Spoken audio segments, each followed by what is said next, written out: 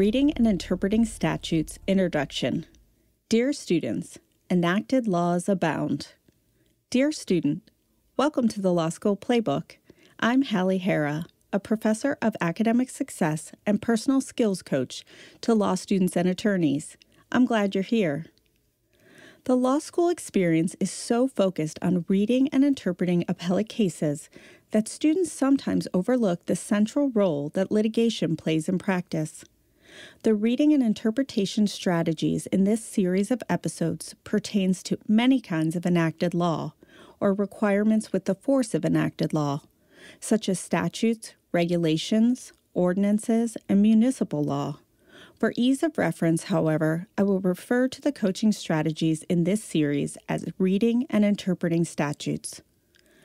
Many of the strategies used for reading cases also apply to reading statutes. If you remember, those suggestions included rethinking your screen reading habits to be a more engaged reader, finding your inner purpose for inspired, active reading, reading with energy to foster meaningful learning, finding your inner actor to role play as you read, reading with your common sense, life experiences, and prior knowledge in mind, formulating opinions as you read, and engaging in a dialogue with yourself for deeper understanding. There is one rule we will change, and that's speed reading, but we'll talk more about that in the next episode. For now, as we begin to focus on this topic, I want you to think of the sheer number of statutes that impact your daily life. Regardless of how you feel about the number, whether you believe it to be a good or a bad thing, there's no denying the presence of statutes in our lives.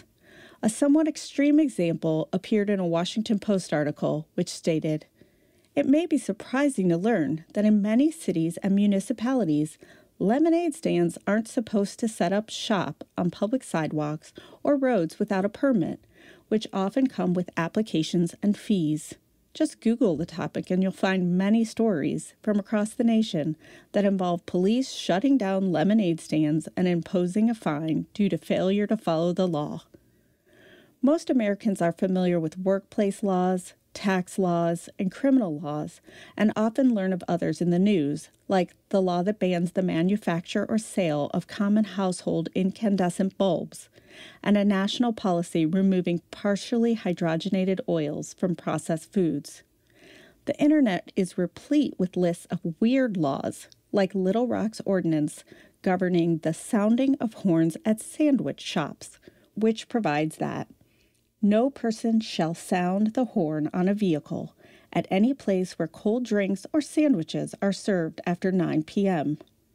From bingo games to fantasy football, there is no shortage of written laws that impact our daily lives. This is all to say that the skill of reading and interpreting statutes will be required of you, no matter what your practice area. So let's do this. If you would like to read this episode, get suggestions for further reading, or to request individual coaching with me, please visit my website at www.lawschoolplaybook.com. As always, do your best, and I'll be rooting for you.